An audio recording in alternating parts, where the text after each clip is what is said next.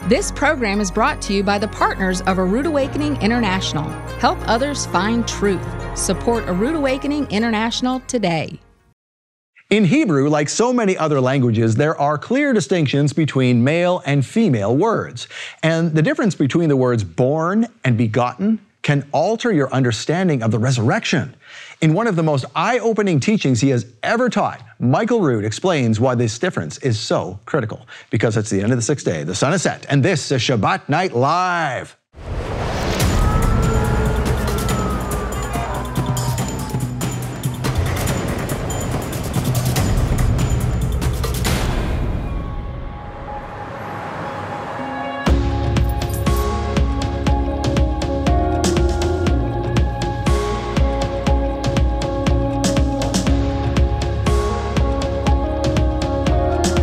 As they take this message out into the world. Hey, Shabbat Shalom, Torah fans. Welcome to Shabbat Night Live with Michael Rood. Yes, Michael is teaching again this week. We found material last week that no one has ever seen before, and there's more tonight. Heck, there's 10 episodes of this. This is a series he recorded in 2020 that has never been released. Tonight, Michael is teaching about the difference between being born and begotten. There is a difference, and it matters when we are trying to understand what happens at the resurrection. Speaking of the resurrection, next week is Passover, and our celebration on Passover is next weekend too. So let's talk about that with my co-host, Ted Clayton. Now, this is exciting time. Yes. We've got 1 week, ladies and gentlemen, until Passover. Tell everybody to get ready. It's going to be a fantastic event.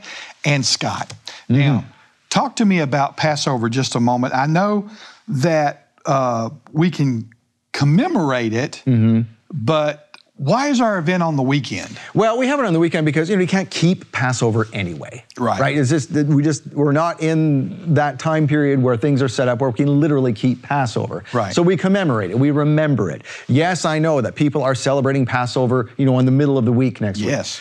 So that's the real Passover. If you're doing a family and friends, we hold our thing on the weekend because you know what? We can't keep it anyway. And most people are off on the weekend. So that's right. Let's celebrate Passover again on the weekend together. So that's why we're doing it this way. And we've got some great guests, ladies and gentlemen. We've got Matthew Vanderels. What a great teacher Matthew Vanderels is. Ladies and gentlemen, we also have Jake Hilton is going to be here with us. And he's not only going to be teaching, but he is going to be celebrating the Passover Seder with us. So that's going to be fantastic. Also, we've got Avi Lipkin coming directly from the land. He'll be with us via satellite here to talk to us about what's going on in the land of Israel. And finally, we've got, like I said, Michael Rood. Michael Rood's going to be here with us. We're going to have a great time. Now, if people want to watch this event online, because the seats are sold out, ladies and gentlemen, we're full here at A Rood Awakening headquarters, so we couldn't possibly fit another person in, but you can watch from the comfort of your own home. So Scott, tell us how you do that. Very simple, PassoverCharlotte.com. It's the same every year, so anytime you want to find out what's going on with Passover, you can go there. But that's where you get tickets right now to watch online. $79.95. You can watch the whole weekend. You can replay, and also you get 20% off in our store all weekend long. And usually we extend that a little bit too. So. Yeah. Well, I'll tell you something else too. This time also is kind of around first fruits as well, right, Scott? So talk to us about first fruits real quick, because I know it's an important time of giving for people at home and for people here in our studio audience. So talk to us a little bit about first fruits. Yeah, so first fruits, as we know, when Yeshua rose, he had to present the first fruits. That's why he said, Mary, don't touch me. I have not yet ascended to my Father. Right. He had to present the first fruits there first, right? And so what is the first fruit? So the first fruits is the first crop of the barley. That's why we do the Omer, that's why we do the Aviv, right? We do the search for the Aviv, because we're estimating in 2 weeks, will it be ready? Because that first cutting of that crop has to be used for a barley loaf offering at the temple. Right. That's why that was done. And, speaking of which, there's a lot of confusion a lot of times, because we had an Adar bet. Yes. Which means we had a 13th month this year. And the reason was because the barley wasn't Aviv. Well, you can't make a sacrificial loaf if the barley's not aviv to bake it with. Exactly. So we, you know, in the traditional world, Passover was last month, but we know that because the barley was not aviv in the land of Israel, we had to push it a month. So that's why we're having our commemoration in April instead of having it back in March. Exactly. And you know, it's one of these things where, you know, things aren't set up anyway to be doing all this officially. So some people said it was last month, because it was a real, as you remember, it was right on the wire. I mean, some people said there's enough barley, some people said there wasn't. And you know what, does it matter? No. And that's always a thing. Every year that we look at it is, well, is the barley aviv? Well, I don't know, let's go over here. Well, it kind of looks aviv. Is it really aviv? Well, I don't know. Is it because this barley was grown in the wild and this barley was grown in a cultivated area? You know, which one do we go with? And, you know, there was no official cultivated area back in the time of Yeshua. So you have to kind of make these decisions based on the amount of barley that is not aviv or is aviv. And with our scholars here told us that no, it's an Adar Bet year, you have to push it, and so that's why we're celebrating this in April. And honestly, we're all in practice mode anyway. Like I said, nothing is set up, there's no Sanhedrin, no temple, all this kind of stuff. We're all just practicing, trying to keep up these commandments and traditions, just to sort of keep track and not lose track of Yehovah's calendar. That's all we're trying to do. So if someone celebrated last month, great. You know, I have friends who follow the rabbinic calendar. I say, great, I'll go to your Passover, then you come to mine. Absolutely. It doesn't, you know, come on. Absolutely. Enough of the fighting.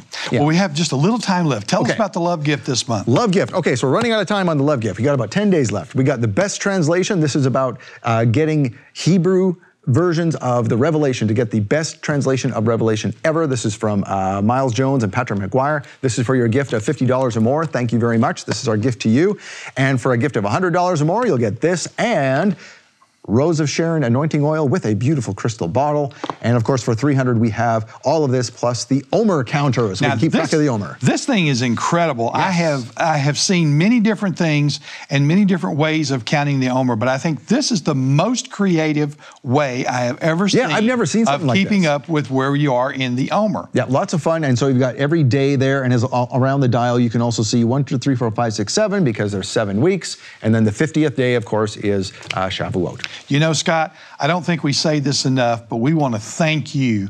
Thank you for help take Shabbat Night Live where it is today and help a Rood Awakening the way you do by co-hosting this program. Scott, you have been a miracle worker. We appreciate you so much.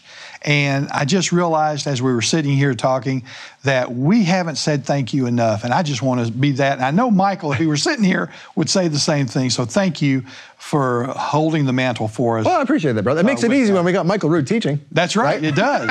Here's what you're going to see, by the way. When the covenant was made and people were under the blood covenant, the Almighty invited the elders of Israel to a marriage supper. On the sapphire blue floor of the throne room of Almighty God, up on the mountain, and that is why we were told to put a fringe of blue, a thread of blue, to hellet upon the corners of our garments to always remind us that even though we don't see him, we are always in the presence of Almighty God. That's why the blue is to remind us of that. When the elders of Israel went up and ate that meal in the presence of the Almighty. And then God spoke to Moses and said, you come up on the mountain because I am going to give you the tablets of stone on which I have written with my own finger these first 10 statements I shouted down from the mountain. All right. You are going to love this, episode 2 of Charting the End with the one and only Michael Rood. It's coming up next, and he does a brilliant job of explaining the difference between born and begotten. It does matter, and you're going to find out why right after the Kiddush.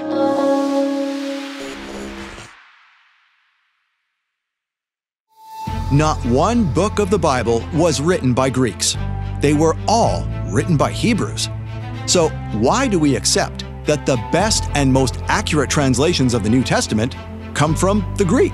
Don't think this is something that's going to tear apart your faith. The story is essentially the same, but there is tweaking that's done in there that has very harmful effect. So we need to seek relationship with the God of truth, right, and get back to what was originally said. In The Best Translation, Dr. Miles Jones and Patrick McGuire reveal a fascinating new methodology to create the most accurate translation of the book of the Revelation ever produced. This month's Love Gift teaching, The Best Translation, is not available anywhere online, but we'll give it to you as our thanks for supporting A Rood Awakening International. When you donate $50 as a love gift to this ministry in April, you'll get The Best Translation with Dr. Miles Jones and Patrick McGuire on DVD or Blu-ray. Donate $100 and we'll send you The Best Translation, plus a Rose of Sharon gift set featuring a vial of anointing oil and a beautiful crystal bottle. Donate $300 and we'll send you The Best Translation, the Rose of Sharon crystal bottle set, and a handmade wooden Omer counter to celebrate the countdown to Shavuot. These gifts are a limited time offer from Michael Rood to thank you for your support. Make your donation today and receive the $50 gift, the $100 gift, or the $300 gift. Thank you. Your donations ensure that important teachings like The Best Translation keep coming from A Rood Awakening International. Use your smartphone to scan the QR code on your screen to donate now and receive these limited time gifts. Or call 888-766-3610. Or get your gifts online with a donation at monthlylovegift.com.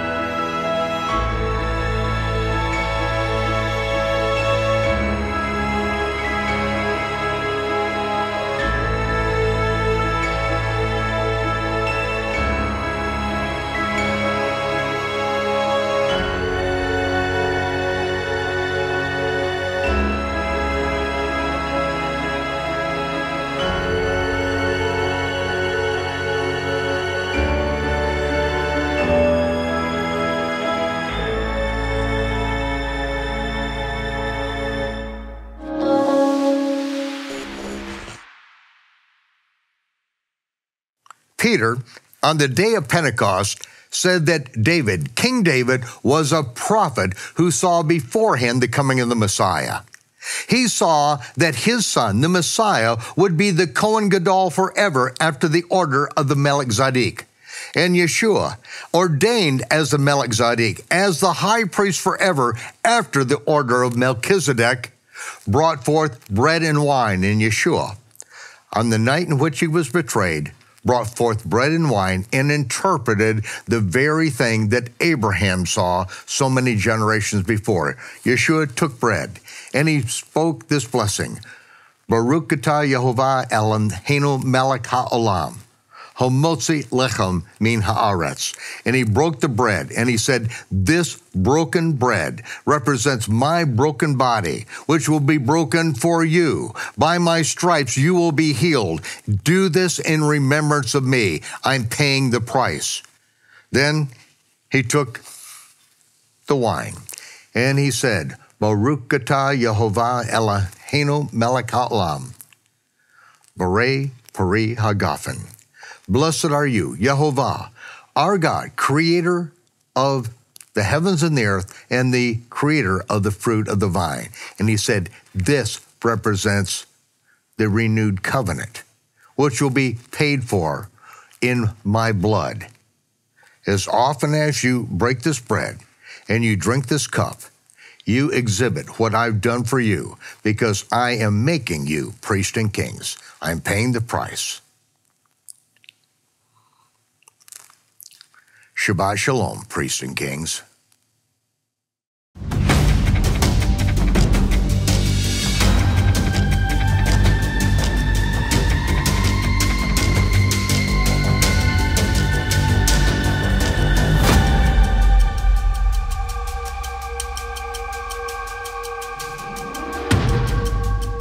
The book of the Revelation was written by John a long time before there was such thing as a book or a codex.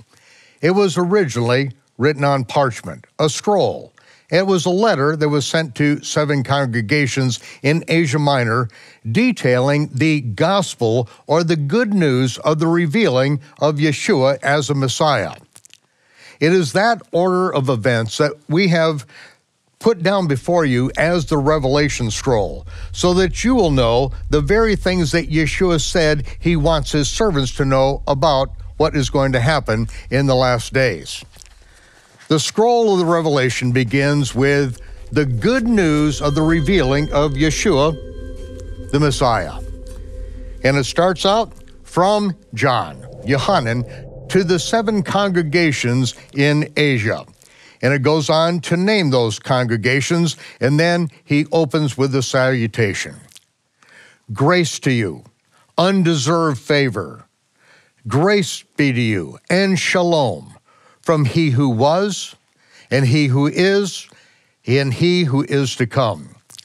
Those words in the Revelation scroll in the British Royal Museum is from Haya Hove Veyavo, he who is, who was, and is to come, and the contraction of those 3 Hebrew words is Yehovah. This is how we remember his name. We remember his nature forever. And so this is grace and shalom from Yehovah and from the 7 spirits before his throne. The 7 spirits before his throne, to understand this, we have to go deeper into the book of the Revelation. Because in the book of Revelation, as John is taken to the throne room, he sees the throne of Almighty God, and before him are the 7 flaming spirits of God that is before the altar of incense and in front of the sea of fire and glass. To understand what it's like in heaven at this time, we have to go into Yeshua's revealing of these things and understand that these 7 flaming spirits before his throne, that was also seen by Moses. And Moses was told to make the menorah, the 7-branched lampstand, after the pattern that he saw as he was presented that very image in heaven. He saw the throne of the Almighty. He saw the sea of fire and glass, which is typified as a brazen laver upon the earth. He saw the altar of incense, and he saw the brazen altar of sacrifice. He saw all these things and was then told to make it according to this pattern so that there would be a way that we could remember and it would represent the throne room in heaven. This is what it looks like in heaven at this very hour. And so the 7 spirits before his throne, that is grace and peace from Yehovah, and the 7 spirits before his throne, and from Yeshua, Messiah, the faithful witness, the firstborn from among the dead. Now, your King James Version says, the first begotten from among the dead. And this is an excellent opportunity to teach the understanding of this, because this understanding of the difference between born and begotten has to be understood if we are going to make any sense of the terminology born again and begotten again as it's used in the Bible. Yeshua is the faithful witness. He is the one that Moses referred to. As Almighty God spoke to Moses and said, there is going to come another prophet after you, Moses, a prophet like you in that he will speak with me directly. He will not speak his own will. He will only speak that which I give him to speak. He will only do that which I tell him to do. And the people are required to shema. They are required to hear and obey. Yeshua is that faithful witness. He is that prophet we must hear and obey. And this is where we have to come back to the understanding, and we've got to realize that this is Yeshua's revelation. It's his good news concerning his revealing as a Messiah. Most people are more interested about the revealing of bad things, the revealing of the Antichrist, the revealing of the mark of the beast, who are the 144,000, we really need to go right back to the very beginning to understand that Yeshua is that which Moses prophesied. On the day that the Almighty shouted down his commandments, and we as a nation, we spoke to Moses and said, Moses, Moses, we can't stand under this fire like this anymore. We are afraid we're going to die. You go up and speak to the Almighty, and whatever he tells you, you come back and tell us. We promise we'll obey. The Almighty told Moses, they well spoken that which they have spoken. I will not speak to them in a flame of fire like this again. I will speak to you, and they are required to Shema, hear and obey you. But I'm sending another one, another faithful witness who will speak only that which I speak. And that is Yeshua. He is that prophet. He is that faithful witness, and he is the first not begotten from the dead, but the firstborn from among the dead. Now, I go to 1 Peter to illustrate this. 1 Peter chapter 1, verse 3. Blessed be the God and Father of our Lord Yeshua Messiah, which according to his abundant mercy has begotten us again unto a living hope by the resurrection of Yeshua Messiah from the dead. Yeshua Messiah was raised from the dead, and he has begotten us again unto a living hope. Because he was raised from the dead, we have a living hope. That is the seed that is planted within us. That is reality, the Spirit of the living God within us that is supposed to be nurtured and is supposed to grow up into the fullness and stature of Messiah. That is where we are begotten again. Begotten again. Now we go down to verse 23. And it starts out, being born again, not of corruptible seed, but of incorruptible by the word of God. Wait just a minute. We went from begotten again, which is from the male side, seed implanted, to where it is supposed to mature into a one new man, mature into the fullness and stature of Messiah if it's fed correctly. And then it jumps to being born again. And this is the terminology that people use, that we are born again. This is the same word as begotten in Greek. It is genao, anathen. Genao, anathen. Begotten again, born again. What is the difference? The difference is in what we understand in English between begotten and born. In Greek, it's the same word. But if it's from the male side, which is begotten again, not born again, but begotten again by incorruptible seed, by the living word of God. Now, begotten again, that implies the seed is implanted. And that is where we are at this point. The seed has been implanted, such as a man impregnates his wife.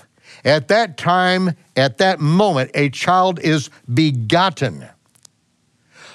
But if the father were to die 5 minutes later, that child would still be born 9 months later. It would be begotten, but then it would develop, and then the woman would give birth to the child, and the child would be brought into this world in a body that is equipped to live in this conscious physical experience that we call life. It's matured to that point. So it is biblically that we are begotten again by incorruptible seed, not like our father, which was corruptible seed. That body is, once it's begotten, it grows into fullness to where it's delivered into the world. It's born, and then it grows and continues to mature until one day it dies. It's corruptible. it's going to go the way of all flesh. But Yeshua, in the very first time that he's with one of the elders of Israel, it is on the day of first fruits, in John chapter 3, that he's with Nicodemus. And he said, "Do not marvel that I say unto you, flesh and blood cannot inherit the kingdom of heaven. You must be born again." Nicodemus asked for some qualification on that. He knew, obviously, you don't enter a second time into his mother's womb. He's asking for a clarification on this. And Yeshua does clarify this. And he further clarifies this to Paul the apostle, in which flesh and blood cannot inherit the kingdom of heaven. You must be born again. There is a resurrection. There are several resurrections. One, it says that everyone will be made alive in their own order. Messiah, comma, the first fruits, comma, then those who are Messiahs at his coming, comma, then the end resurrection, which we see at the end of the book of the Revelation. After the millennial reign, where Yeshua reigns and rules on earth for 1,000 years, then the second resurrection, the last resurrection, or as it is the end resurrection, when everyone who has ever lived, whether they want to get up or not, are going to be raised. They're going to be brought before the throne of Yeshua, and he will be the judge. This is what he said was going to happen, and this is our living hope. We've been begotten again by the Spirit of God. We are supposed to grow up in the fullness and stature of maturity, the fullness and stature of Messiah. And then we know that this corruptible seed that we are begotten of the first time is going to finally end up in the grave. And then, because Yeshua was raised from the dead, as it says, that because God has raised Yeshua from the dead, we have this living hope within us, that we have been begotten again, and one day we will be born again. When Yeshua returns from heaven and raises the dead at the first resurrection of those who are in the Messiah, who will then be gathered together at the last trump to the sea of fire and glass, there to be judged according to the reward of what we've done in the flesh. Yeshua is the faithful witness. He is the one of whom Moses spoke, the one that the Almighty promised, that he will speak directly from heaven, and everyone is required to shema that prophet. And if they don't, they will be judged. And that judgment we find in the book of the Revelation is eternal judgment. It doesn't specify that in the book of Deuteronomy. It just says, diligent inquiry will be made, and they will be judged accordingly. But on the day of Pentecost, Peter said, those who do not hear and obey, they will be destroyed. We see at the end of the book of the Revelation, Yeshua lays this all out. The very revelation that he gave Peter, and allowing Peter to be the first one to declare to the nation of Israel that Yeshua, the prophet, the faithful witness, is also the Messiah. God has made him both Lord and Messiah. And so, he is the faithful witness, and he is the firstborn from among the dead. He has a body that, as Yeshua said, touch me. A spirit doesn't have flesh and bone. The life of the flesh is in the blood, in our first incarnation, when we are begotten of corruptible seed by our Father. The first time we are here in the flesh, it is powered by blood. The life of the flesh is in the blood. But Yeshua, his blood was poured out for us. And what now energizes him is not flesh and blood. It's not blood. Flesh and bone a spirit doesn't have, but the spirit within him, this is in his transformed body. And we're going to see, just 60 years after the resurrection, we're going to see what his body looks like. Now, it continues. Glory and honor and an everlasting dominion be unto Yeshua Messiah. A direct quote from the book of Daniel. And this is Yeshua, to whom we owe all glory and honor, and an everlasting dominion will be his. He is the ruler over all the kings of the earth. He is the one who loved us and washed us by his own blood, and he made us kings and priests unto Yehovah his Father. Now, what is this talking about? Making us priests and kings unto Yehovah his Father. What is this that he loved us and washed us by his own blood? What does this mean? In order to understand these two sentences, we have to have an understanding of what happened at Mount Sinai.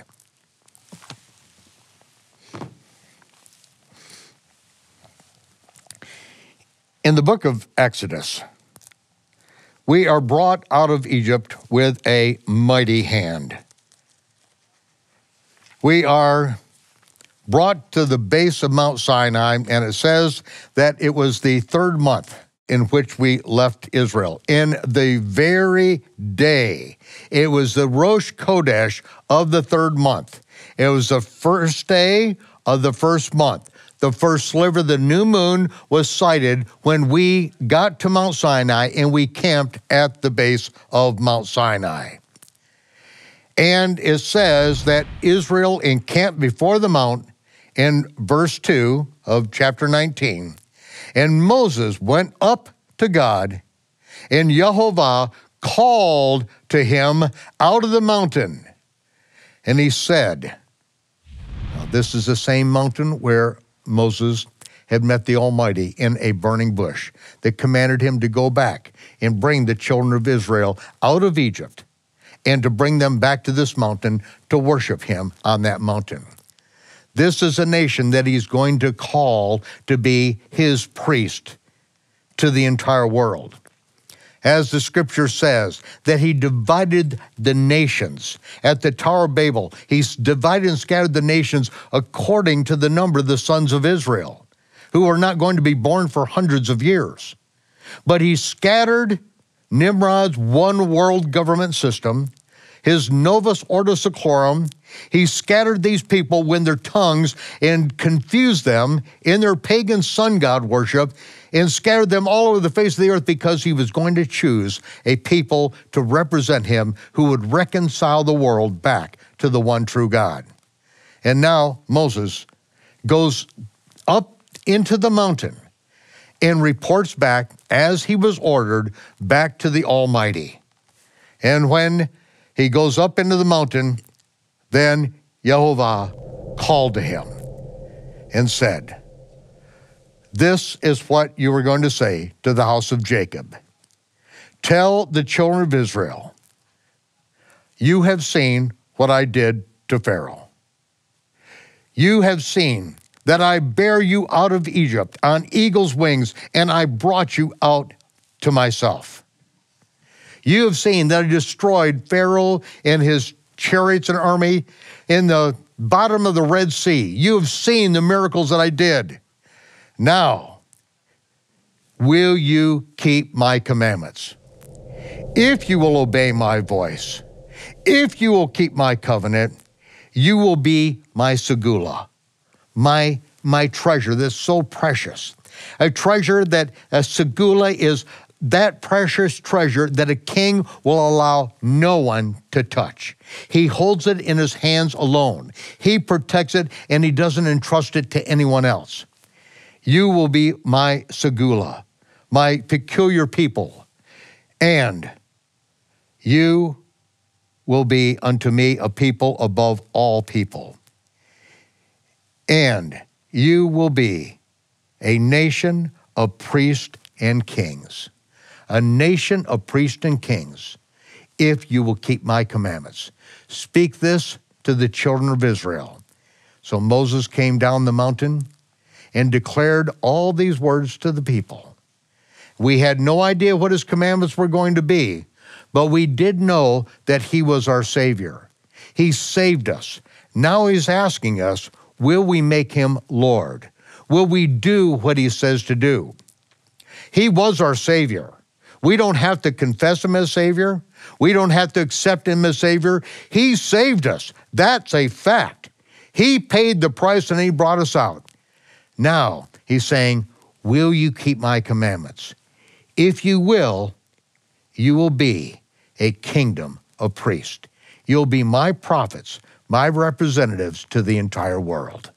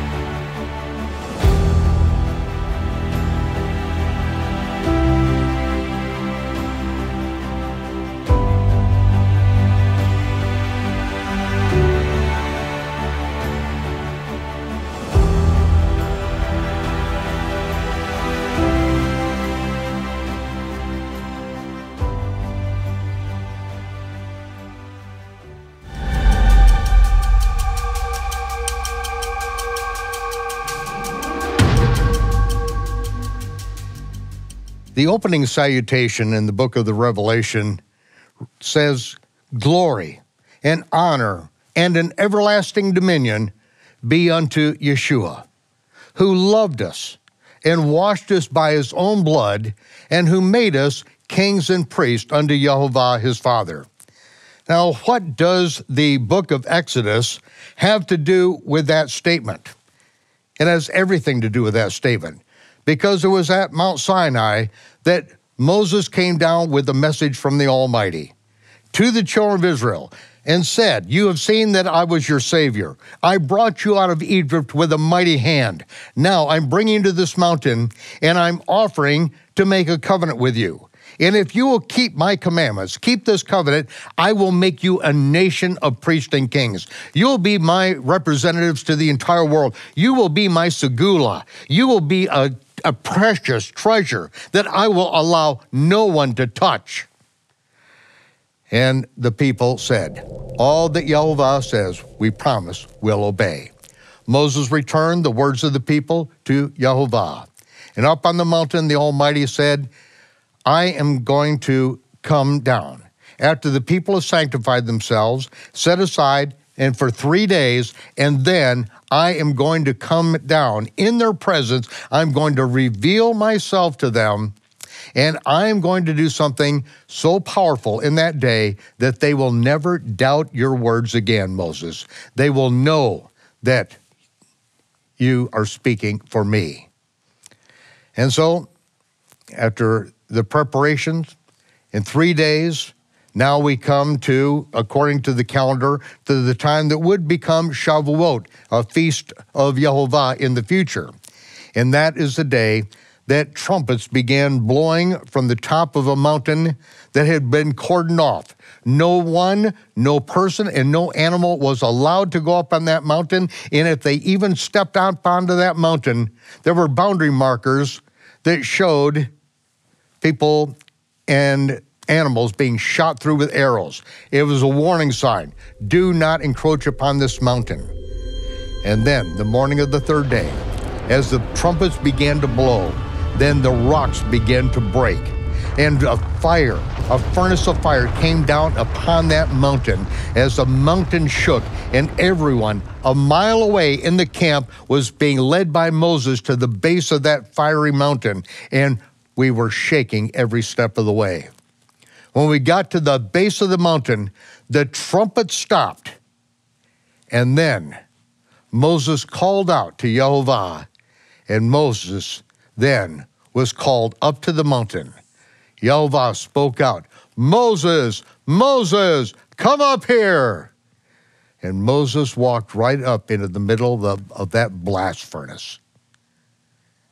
That was so powerful that no one in Israel ever doubted his word again. They knew that he was tight with the Almighty.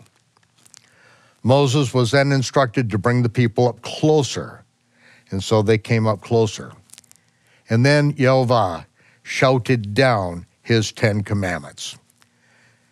Now, I know that you have watched movies that have tried to portray this, but nothing could even come close to this.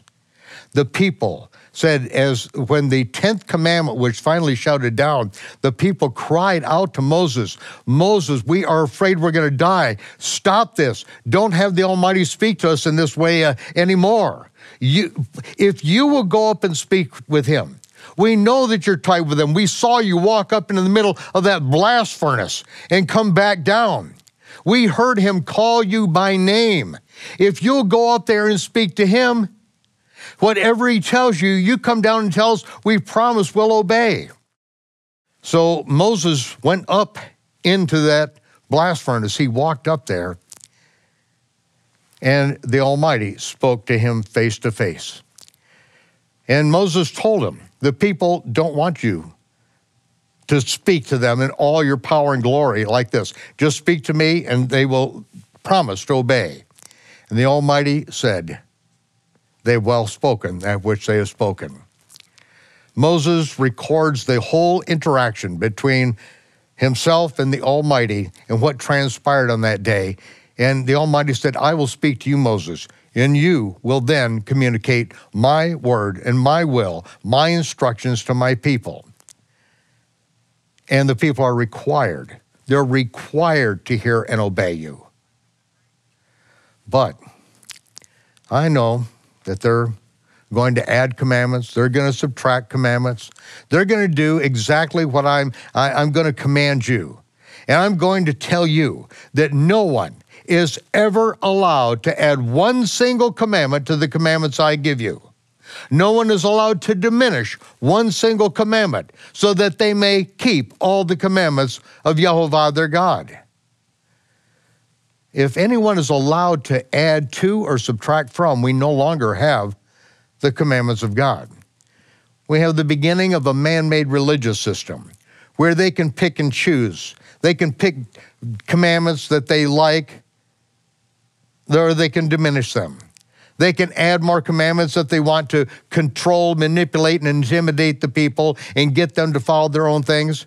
But no one is ever allowed to add or subtract. That's the foundational commandment that I'm giving you, Moses, and I'm repeating it twice so that no one can make a mistake. It is to be read to them every 7 years of their life, minimally, that no one adds and no one subtracts. And then the Almighty said to Moses, "I am going to send another prophet in the future, a prophet like unto you, Moses, a prophet that hears directly from me, face to face. He will not speak his own commandments. He will not speak anything and not do anything except I command him to do so. And if that prophet speaks presumptuously or steps out of line in any way, that prophet will die. That prophet that I send to communicate my words right from the throne room, if he acts on behest of anyone else, anything else, any other god, if he responds in any way to anyone except for me, that prophet will die. So then Moses said that the Almighty gave continued commandments. 6 pages in your King James Version of the Bible, but the commandments that the Almighty gave him on top of the mountain, starting with when you make an altar and want to do a thanksgiving offering to me, make sure that you make it of unhewn stone. I don't want a tool lifted upon this. I don't want this to be something of your own making. If you want to give thanks to me, then you can do an altar of unhewn stone. Then he goes on to explain men stealing and indentured service so that the children of Israel can understand just what the Almighty says, and is later reiterated by Yeshua. Love God with all your heart, soul, mind, and strength, and love your neighbor as yourself. On these 2 commandments hang all the Torah and the prophets. The first 4 commandments shouted down from the mountain is how we love God with all our heart, soul, mind, and strength. The last 6 are how we love our neighbor as ourselves. Moses continued on with those. In indentured servitude, what happens if someone has to sell themselves into servitude because they've gone bad on a debt, they've gone bankrupt, and they need to make up for a mistake that they made? How is this handled? How is this done? As opposed to men stealing, which much of the world has been involved in, actually stealing people and selling people, completely against the commandments of Almighty God.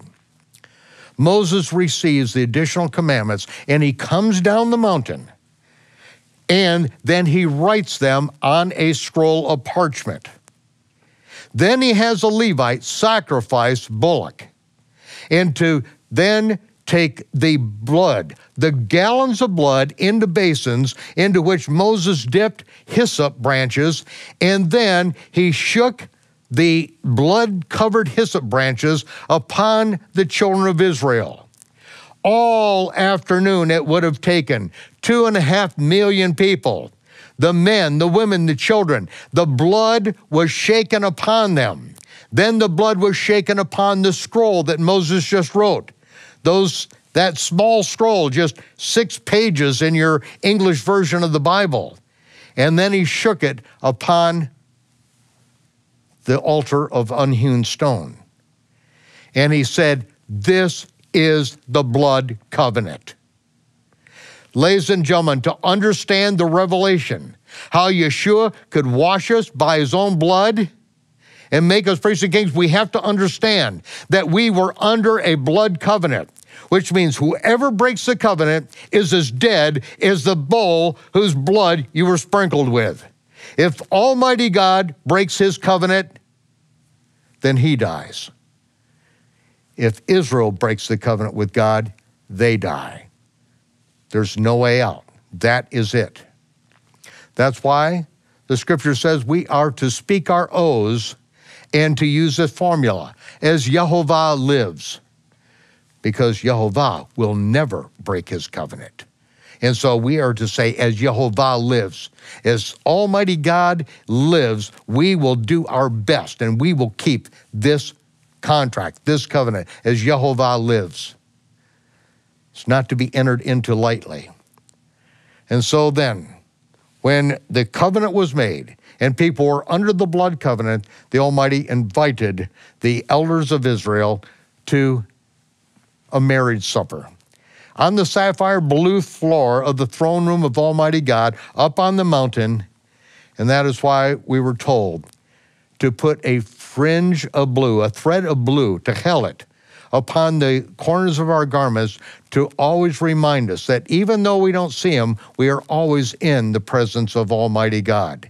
That's why the blue is to remind us of that. When the elders of Israel went up and ate that meal in the presence of the Almighty.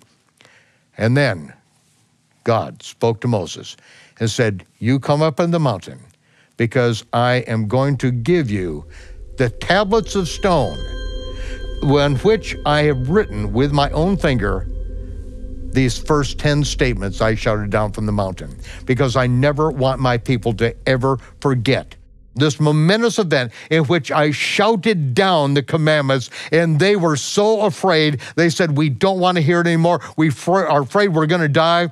I'm going to write it in stone, and I want you to come up into the mountain, and I'm going to give you those commandments on tablets of stone. Moses went up into the mountain. For 40 days and 40 nights he fasted. The Almighty gave him the revelation concerning a tabernacle that he wanted to build for the congregation of Israel, in which he would dwell among his people. He gave him first the detail concerning what was going to go in the tabernacle, which is the Ark of the Covenant, which is representative of the throne of Almighty God upon the earth. It was according to the pattern, but not exactly what was seen in heaven, because we see in the book of the Revelation that around the throne of Almighty God, there are 4 living creatures with 4 faces, with 6 wings covering their body, and covering the 6 wings are eyes, living eyes that see everything and know everything in a glance. Nothing gets past them. And when they shout holy, it can only be typified by writing the word 3 times, because when they shout holy, the entire universe shakes. But upon the earth, it wasn't 4 living creatures. It was 2, Veron, 2 men with wings that covered, 2 cherubim, that wings covered them, and the Ark of the Covenant that he was given the description of, but not yet told what was going to go in it. Then Moses was given all of the details concerning the articles of furniture for the tabernacle. And then finally, Moses is given a reiteration of the sanctity of the Sabbath day. The Sabbath day that God put in place at creation. He rested on the seventh day, and he said, remember this, guard it, shomer it, and keep it holy. And then he gave Moses tables of stone, these tablets, and upon these tablets with the finger of God was written the first 10 commandments that was shouted down from the mountain. Moses came down from the mountain, and as he came down, what had the Israelites done? On the altar of unhewn stone, they had carved, they had chiseled the petroglyphs, the imprints of the cow and bull gods, Apis and Hathor. On top of that altar was a golden calf that was fashioned by Aaron. And Aaron said, tomorrow is a feast to Yehovah. Moses came down from the mountain, and the Almighty said, Moses, stand back. I'm going to kill them all. I'm going to kill them all, and I'm going to start over with you. They have broken the first commandment. You shall have no other gods in my face. I said in the continued commandments, do not learn the way of the heathen. Do not learn how they worship or serve their gods, and do the same thing unto me. It is an abomination. It is utterly disgusting, putrid, and vile, and yet they have done that very thing. I will start over with you and your family, but I'm going to kill them all. Stand back. And Moses said, no. You're not going to start over with me. Moses went back up into the mountain for another 40 days and 40 nights and pled with the Almighty. He interceded, stood in the way of Almighty God in Israel in bringing to pass the repercussions, the death penalty for breaking the blood covenant. And Moses said, you're going to have to figure something else out. And he did. God Almighty figured something else out because Moses would not go along with plan A. Because plan A was they broke the covenant, they're going to die. I'm going to kill them now. I'll start over right now with you. And so the Almighty figured out something else. He said, Moses, 3 times a year, all of the nation of Israel, every male is going to come up to the feast.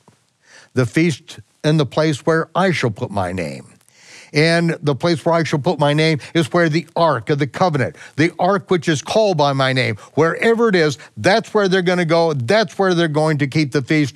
And they're going to sacrifice bulls and goats and lambs and rams on a brazen altar, year after year, century after century, millennia after millennia.